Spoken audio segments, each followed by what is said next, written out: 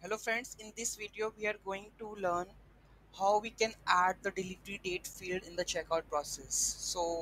Let's check, because see the dates are coming over here, and if we go to this part, there is a new block that is called the delivery date information with the delivery date and the comment. Okay, so this how we can add this part in the Magento to the sales order with the checkout page. It's very interesting to learn this module, how we can customize the checkout page, adding any fields to the Magento checkout page. I will show you where I have added. See, delivery date and delivery comment. So I'm going to add this delivery date and delivery comment. This is a very big module that I have created. Okay, so let's start, begin with step by step. Okay, so let's start with the module Magento 2. One thing I will explain you, in the Magento 2.4.3, when you try to debug the admin or front end, now you need to replace index.php. It is in the pub. So don't forget, like if you are adding the index.php here, it is moved. So it is in the index.php here. So you need to add the code for the debugging and enable the Magento developer mode so that you can see the logs. Okay. So let's start the extension, how we can build that extension. Okay. So first of all, we have to go my module delivery date. So this is, so think of that like, on first of all, if we think like what is, how we can add these two fields, what is the first step? Adding the fields, we require the HTML part, and the full checkout page is based on the knockout. Okay, so here we first of all we create the two fields. So first of all we go to the setup, uninstall schema. We will create the date, time and delivery comment. Okay, in the sales order and sales order grid, because both are responsible for the setting the code and retrieving the data from for the orders. So sales and order grid and sales order, you need to add this date, time and delivery comment. Okay, so in the next step, this is for creating the two fields, that is delivery date and time, so that we can add into the database at the time of placing the order. Okay, after that we created, now go to the view front end, we need to create the delivery date and time HTML. Okay, so let's go to the required JS, it is required over here. So I'm using mixing, shipping mixing, and this is the ship, where we are adding the delivery date and time. So this is for that I'm using the shipping shape processor default Magento checkout. Okay, so I'm using this model JS model shipping shape processor. So go to the templates, view front end, web, JS, mixin, model and view. Mixin, we have shipping mixin.js. So here I'm setting the shipping information, because delivery date and time is based on the shipping. We need to save that. So I'm using this knockout. Here use restrict and shipping information. All this function you thinking that why I'm using this, you all this function you are getting from the core module of the Magento. So I'm using that. Set shipping information, this dot validate delivery date. So this is the function validate delivery function, this one. So this is source set params invalid false, source trigger delivery date validate. This source params invalid, it return false, else it will return true. If I'm not sending any date and time, so it will return false in that case. Okay, that is invalid parameter. After that we have JS, then we have model shipping save processor default.js.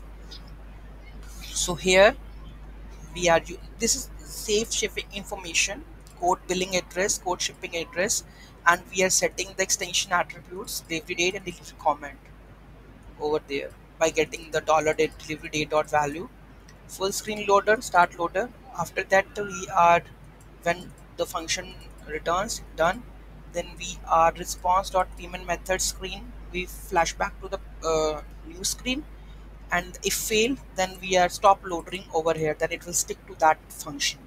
Okay, so this is the after the save information button, we click on the all details shipping information done, then we are going to the place order screen. So in that case, first of all we save the shipping information with delivery date and comment. If it is not saved, then it will not going to the next screen. We have our full screen load start loader, else we have stop fail stop loader. Okay, there's a function. Okay, so this is default.js that we have already mentioned in shipping JS processor default, and first it will run, then after that view shipping it will use JS this part, and after that use the shipping mix in this part. Okay, next, this is shipping processor JS part done. Now we have the view delivery.js and this part. So delivery.js is responsible for the creating the date filter. So we are before show the date and date picker options. After that we update the date picker. So basically this is for the delivery date.js and delivery date block.js. I'm using delivery date block. Okay, so next we have model, we have already suggest. Okay, next we have the delivery date. This view admin HTML, we have to add the delivery date column to the sales order. If we see, we have need to add the say delivery date over here, so we know that which layout we need to use. Sales order create xm index, and so here I'm just adding the new block delivery date. Okay, and delivery date is order create delivery date.html, so I'm using this part. And sales order block create delivery date.html. Okay, shipping method reference block, after the shipping method I'm calling this block. Okay, now this is admin HTML. After that we have templates, order shipping info, so I'm adding the all the shipping information, delivery date information. I already seen you that whenever we try to view this, and we have the information like shipping, delivery information and all. So this function we are adding delivery date content, delivery date and this, and we are rendering delivery date content insert after this order view billing. It will append all this section after this order view billing part. Okay, so there is basically a delivery date content, we are inserting the full part in that block. Okay, so this is done. After that we have order create delivery.html. So we have already mentioned delivery.html, so they are adding the full date time. See, we have mentioned shipping method, this delivery date, this order create delivery.html before this. So I'm adding the full block delivery date parameter and comment. Okay, so it will generate get the config disabled format date month and all. For after formatting all this, we are appending all the scripts to that. So this is basically admin HTML part. Okay, so next we have the UI component. You know that UI component basically creating the new field in the admin panel. Okay, so after that we need to go to the, this part is done, delivery date. Now this is admin HTML for showing the fields which we have done. Front end for creating the HTML we have done. View part we have done, setup done. Plugin for plugin is for basically before saving the code we are setting the data over here. So here we are, this part layout processor, here we are showing the delivery date and delivery comment. So it will set, after the process it will add two fields that is called the delivery date and delivery comment. And we have model shipping. So basically it set the delivery date and delivery time. Before save address information, we are saving the both delivery date extension attributes. Okay, get the extension attributes, and We have already made the extension attributes to get the extension attribute. Look, like I will show you where I have need. We have etc extension attributes. You can also use the extension attributes delivery date and delivery comment. So check out API data. So here I am getting the shipping information, get extension attributes, delivery date, delivery comment, and we are setting the both the comment over here. Okay, and this is done for adding the setting the, and what we have updating the checkout process. So here we have the layout processor which we already discussed. Now we have shipping information management we have already discussed. So we are using the plugin name, save delivery date in quote, and another one is this delivery block, add delivery block layout process. Okay, so yeah, this is that's it. And let me check you the block. I haven't told the admin HTML. This is the admin HTML block just for returning the get required delivery day and config. That is not also important. If you want to add, you can add. So model we have already, delivery data configurator. This you can use for delivery date config provider, and validator, for the validation whether the date is correct or not. If it is not correct, then it return false, else it will return true. Okay, so this is delivery date and time. Config, this is a configuration file where we have to set format, hours, minimum, maximum required delivery date or not. So this is a configuration file. Okay, so here we are getting the get disabled, or if you don't want to use XML path disabled, you can create settings in the admin panel, and you can get the value from the there hours, minimum, maximum, and required date and time. I have already created the config.xml.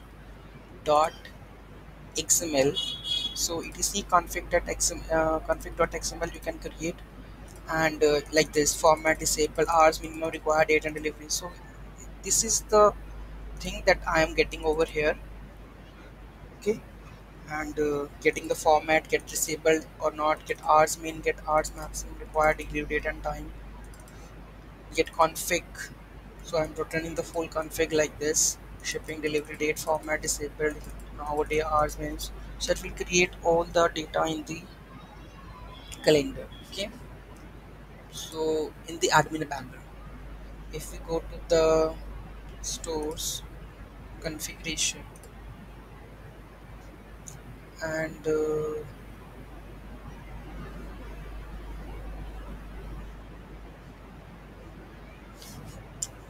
sure,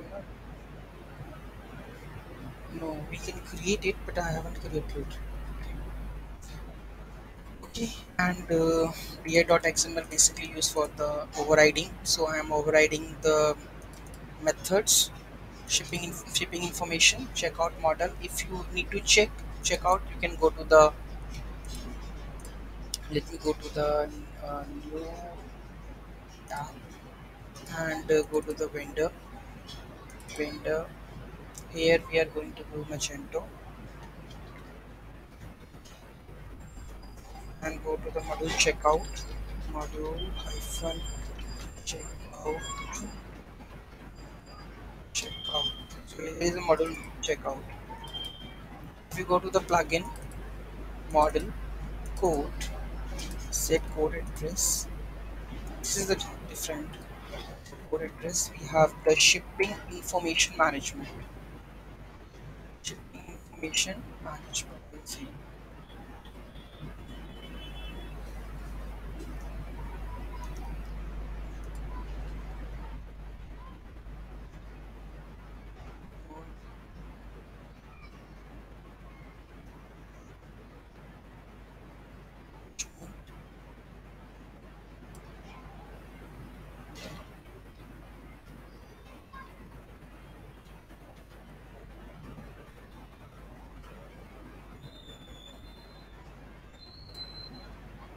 So this is the shipping information management. This is guest, and this is, see, Magento checkout model guest shipping information, or this there would be a shipping information. Let me check, tell you. This is the model. Magento model shipping information management. This is test, I guess. This is test. Magento checkout, shipping information, checkout information, DI. So see, preference, you can use this part. It is a guest, I guess. Let me check. It should be there. Shipping interference, shipping management.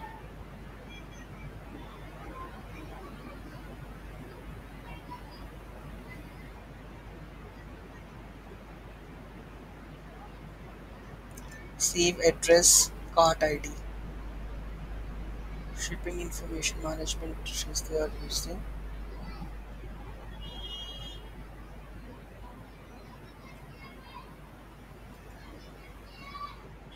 So they are using the preferences for Magento checkout model shipping information management. Okay. So here is shipping management interface we are using to just set all the data.